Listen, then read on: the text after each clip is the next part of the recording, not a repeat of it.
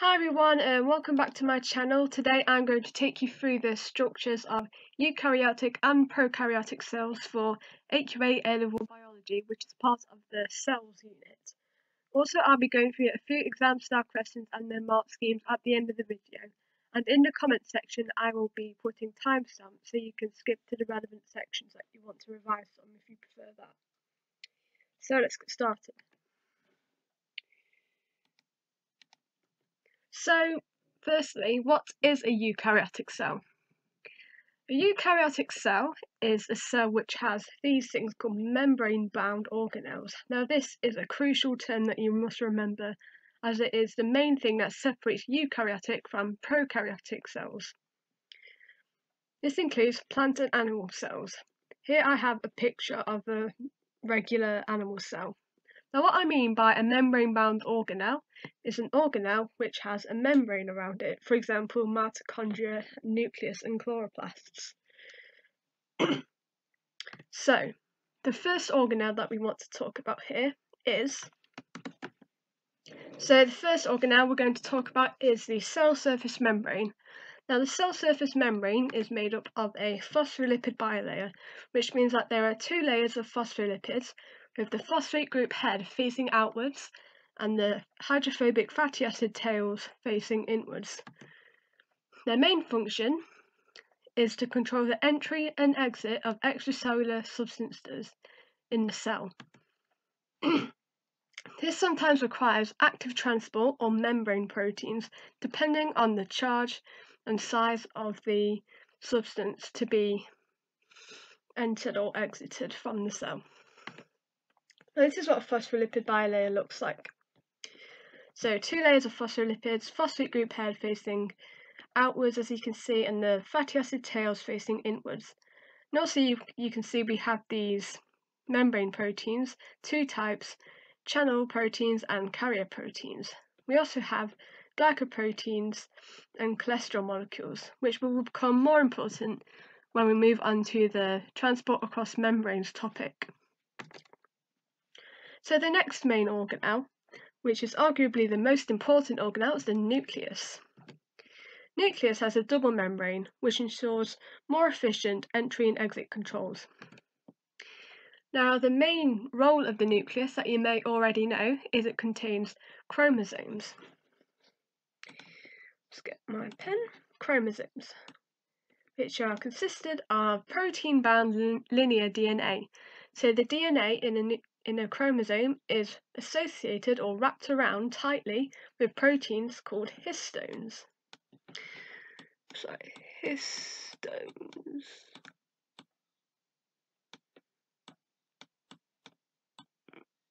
Again, I apologise for my terrible writing.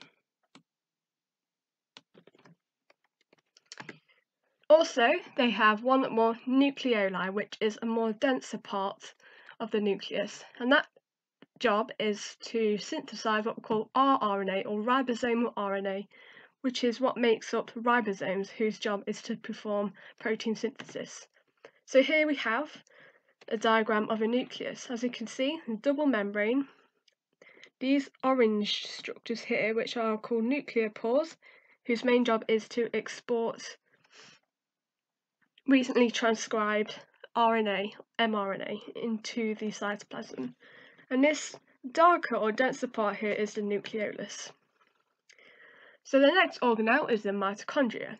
Here we can see the mitochondria is kind of like a bean shape, and again has a double membrane.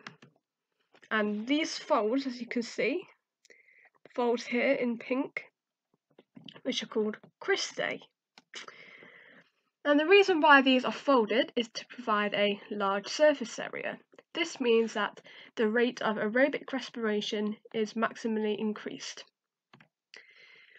And obviously the function of the mitochondria is not the powerhouse of the cell, as you are often told in popular culture, but is the site of aerobic respiration. The key thing here is the word aerobic. You often don't get the mark if you just write respiration.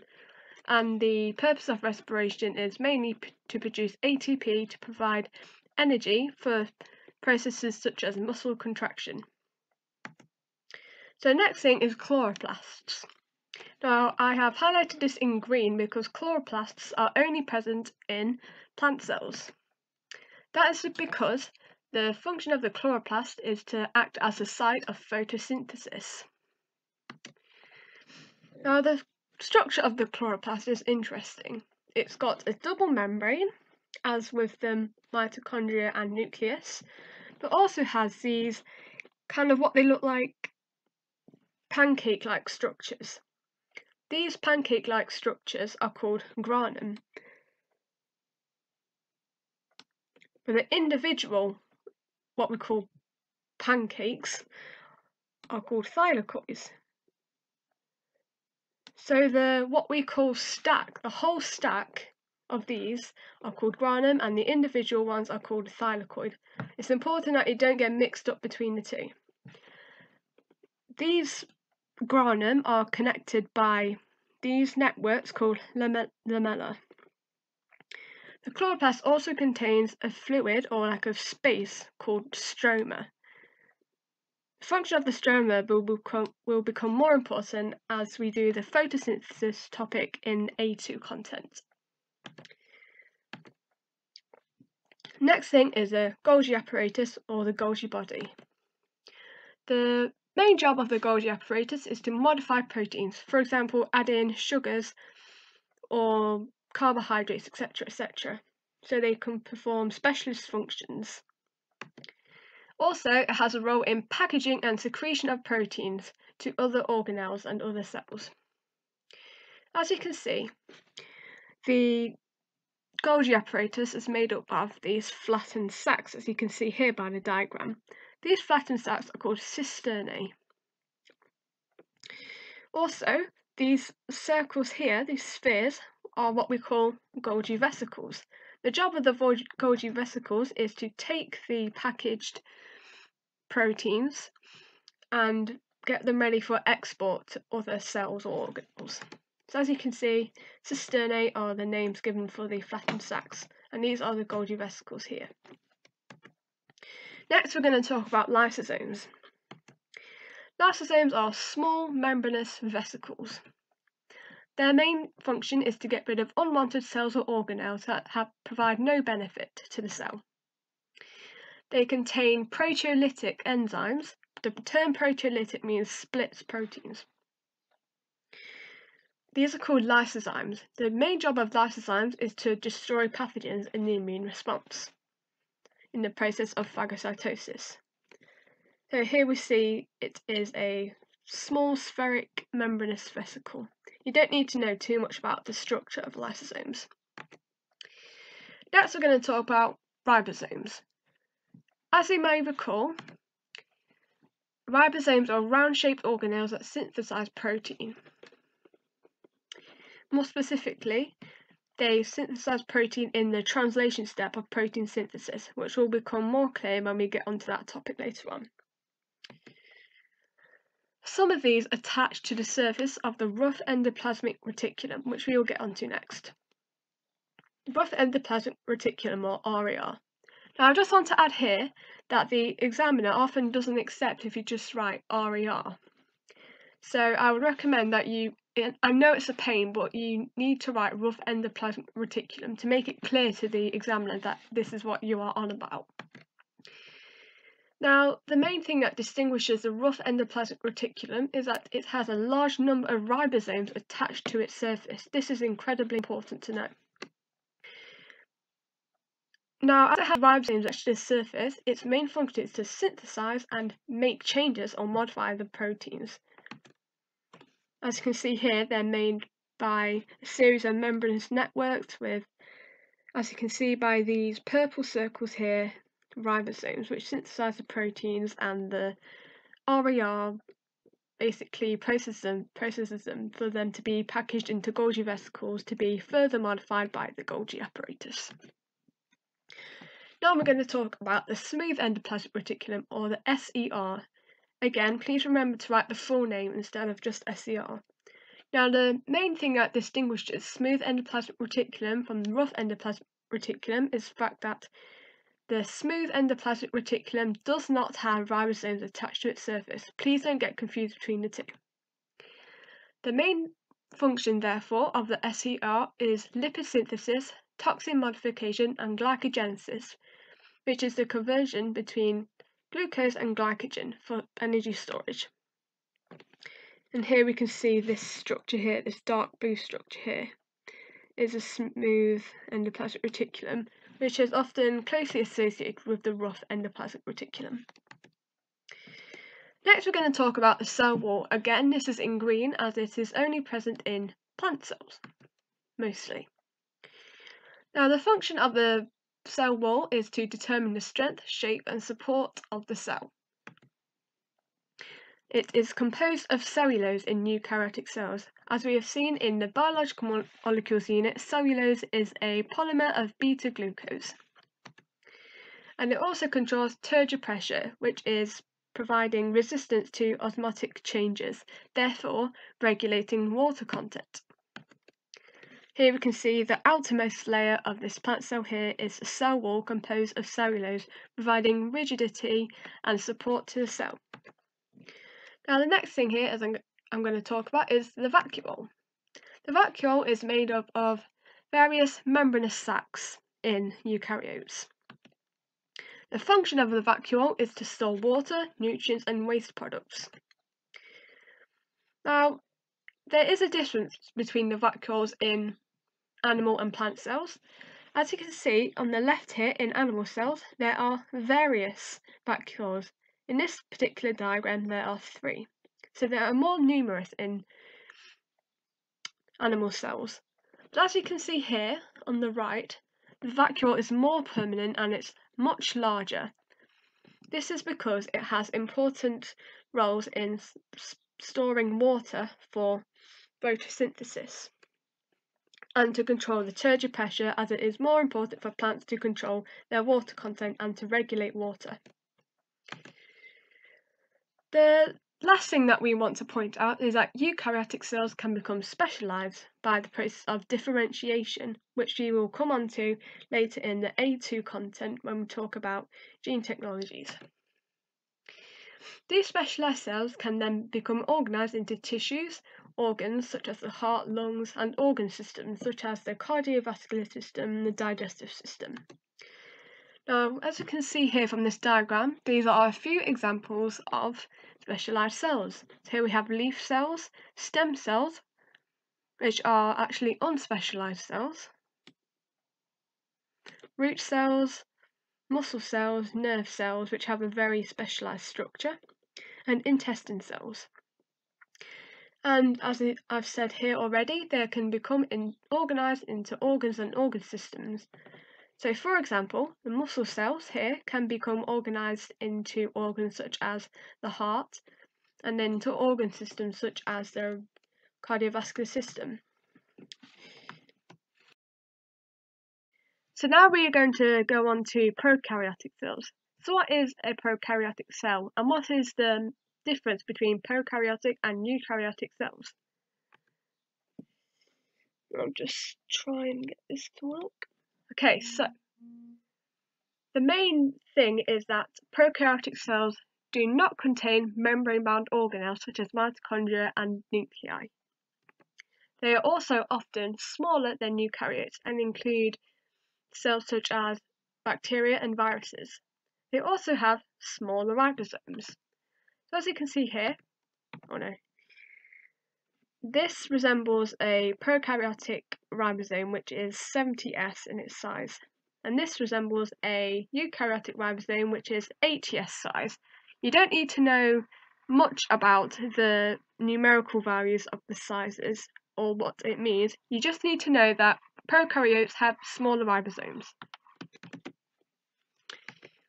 So we need to talk about prokaryotic DNA, as this is very different from eukaryotic DNA. Prokaryotic DNA is not enclosed in a nucleus. It is free in the cytoplasm. This is obviously because a nucleus is a membrane-bound organelle and prokaryotic cells do not contain membrane-bound organelles. Also, another difference is that it is a single circular molecule and not associated with proteins. So if I draw it, it kind of looks like this.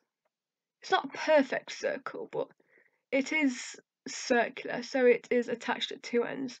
So it's often kind of a strange shape like this, free floating in the cytoplasm. It is not enclosed in the nucleus. That is the key thing to remember here. Not enclosed in the nucleus. So the next thing is that many prokaryotes have what we call plasmids. Now plasmids are like extra pieces of DNA.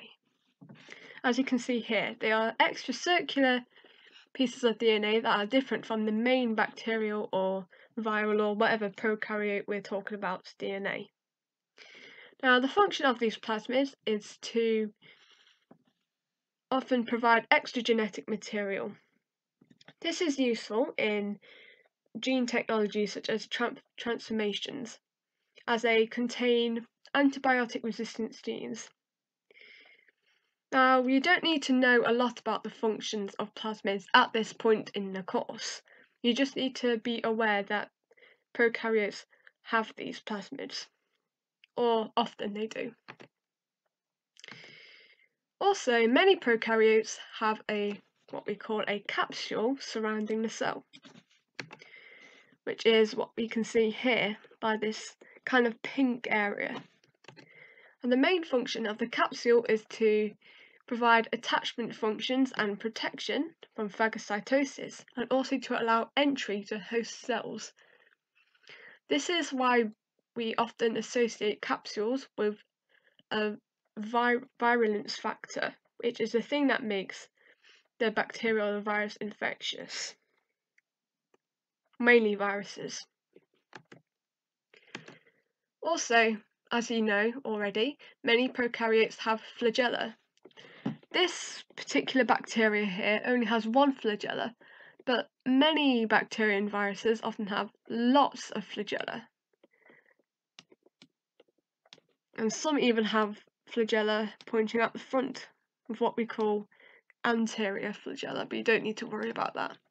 Now, the main function of flagella is to aid locomotion, so to allow them to spread more easily. The last thing you need to know about prokaryotic cells is a kind of introduction to virus structure. Now, this is a diagram that I have actually created myself, showing you the structures that you need to know about. The first thing here is this little squiggly thing here. This is the genetic material. Now, the genetic material in viruses can either be DNA or RNA. Now, if the genetic material is RNA, then it needs to be reversely transcribed to DNA in order for the virus to replicate, which we will get onto when we talk about HIV later on in the course. The genetic material in the virus is encased in this protein coat kind of thing, structure here, called a capsid, which protects the genetic material from degradation. The next thing is these spikes, which you will have often seen if you are watching this during the coronavirus pandemic, which is very serious at the moment, and what causes the viruses to enter the cells. These are what we call attachment proteins. Now, these attachment proteins attach to receptors on the host cell, which is a cell that the virus is infecting. The attachment of the attachment proteins to the receptor allows the virus to enter the cell and inject its genetic material into the cell for it to be replicated to produce new viruses. Again, we will get onto viruses more and go into it into more detail when we talk about HIV later on in the chapter. So that is it now for the content, and now we can get on to some exam style questions. So I'll just get my highlighter out now. So this diagram shows a eukaryotic cell. Remember to highlight this word, eukaryotic, as you don't want to get it confused with prokaryotic cells. Complete the table by giving the letter labelling the organelle that matches a function. I should get my pen out for this question. So here we have the organelle's function here, which is protein synthesis, which, as you remember, is a ribosome. Now, as you can see, we can't see 3 ribosomes here in the diagram, but here we can see a membranous structure with little circles studded on the outside. This resembles a rough endoplasmic reticulum, and as you can recall from earlier in the video, the rough endoplasmic reticulum has ribosomes studded on the surface. Here you can see that letter L points to the little ribosome studs on the surface, so therefore the answer is L. So the next one, modifies protein. For example, adds carbohydrate to protein. Now we said earlier that this is the job for the Golgi apparatus or the Golgi body, which consists of a series of flattened membranous sacs called cisternae. Now you can see here, letter H points to one of these flattened membranous series of sacs. So we can conclude that that is H. Now the last one here is aerobic respiration. Now as we said earlier, again, this is what the mitochondria does, which is a bean-shaped cell with folds called cristae, which is quite clear here that this is this structure here. And the letter N points to the mitochondria here, so therefore the answer is N. So let's check the mark scheme just to make sure. Protein synthesis, that's L. Modifies protein, H. And aerobic respiration's N. And this is 3 marks, so you get 1 mark for each correct answer. So this is the next question. The scientists measured cell damage by measuring the activity of lysosomes. Give 1 function of lysosomes. And it is a 1 mark question. As it says, just give 1 function, you don't need to write 2. You don't get any extra marks if you write 2. And you don't need to explain the function either, as it is just a give question, so you just need to state it. Now I've put here, breaks down unwanted cells. Let's check the mark scheme. Breaks down cells, or breaks down cell parts, or breaks down toxins. You can put either one of these, it doesn't really matter, you still get the marks. Now here it says that you need to write down the idea of a breakdown or a digestion, not just damage. So you don't get the mark if you just write damages the cells. Its main job is to break down the cells. So you don't get the mark if you put if it damages the cells or cells part or the toxins. Let's go on to the next question. The figure below shows a photograph of a chloroplast taken with an electron microscope. Name the parts of the chloroplast labelled A and B. This is actually not a very clear diagram here, as this is something that I found quite annoying whilst I was doing my A-levels. The diagrams are not very clear, so it can be tricky to distinguish the organelles. But as you can see here, letter A kind of points to an empty space within the chloroplast. And as we said earlier in the video, this empty space, well, it's not really an empty space, it's more of a fluid, which is called the stroma. And B here points to this kind of stack of membranous sacs, which we likened to stacks of pancakes earlier. Remember, do not write stacks of pancakes in your exam, it's just an analogy that I like to use. And remember that reference to the whole stack of membranes is called the granum. Don't get it confused with thylakoids, because a thylakoid is just a single one. So if we look at the mark scheme again, A is the stroma, and B is the granum. Now it says here except thylakoid, so you can write thylakoid instead of granum, it doesn't matter which one you put. And that is 2 marks, so you get 1 mark for each correct answer. Now here is the next question, which is another not very clear diagram. The figure below shows a microscopic image of a plant cell. Make sure you highlight the word plant cell, as this often gives clues to what organelles there are. Now here it says, give the name and function of the structures labelled W and Z. Now letter W points to this kind of dense and dark organelle here.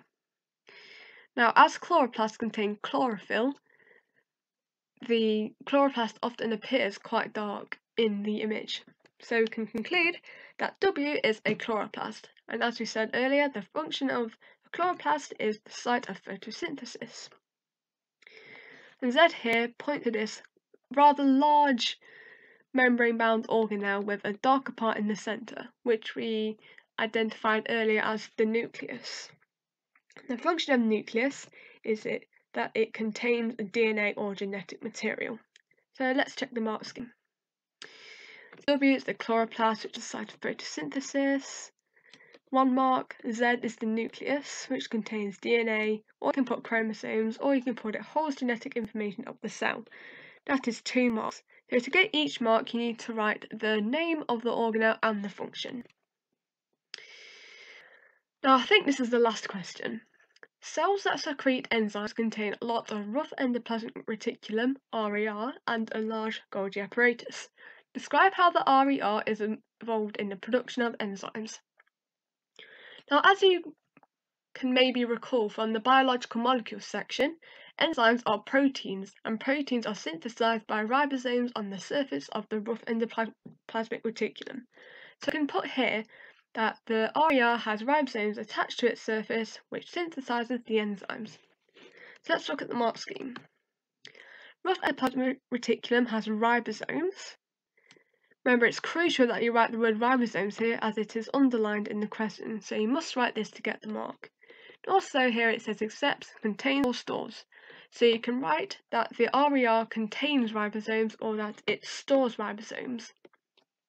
The second mark here says to make protein, which an enzyme is. And also it is acceptable to write what I wrote, which is to synthesize the enzymes because they are proteins. Here it says except amino acids are joined together / polypeptide, which is what a protein is. You need to not write makes amino acids, as that is the role in translation step of protein synthesis. It's not really relevant to the function of the RER in this unit. And as it says reject, if you put this in your answer, you do not get any marks at all for the question, even if you got this first marking point correct. Also it says ignore glycoprotein, which is the role of the Golgi apparatus. As it says ignore here, if you write this, you can still get the mark, 1 mark, if you wrote this marking point here. Now, describe how the Golgi apparatus is involved in secretion of enzymes. As I said earlier, it modifies proteins. Quite an easy question there. You don't need to write any explanations, that it is only a 1 mark question. So if we look at the mark scheme, the Golgi apparatus modifies protein, which we wrote, so we get the mark. You can put either this or packages / puts into Golgi vesicles, as that is another function, or transports to the cell surface or transports to the vacuole. Now it says here, except protein has sugar added, as this is an example of a modification that the Golgi apparatus can carry out. And it also accepts lysosome formation, which is something I didn't mention earlier, but is also a function of the Golgi apparatus. However, it says here, reject protein synthesis, as this is not a function of the Golgi apparatus. You don't get any marks if you write that, as it says reject. Okay, that is all I want to say. Yep. Please comment below if you have any questions. Thanks for watching, and see you in the next video.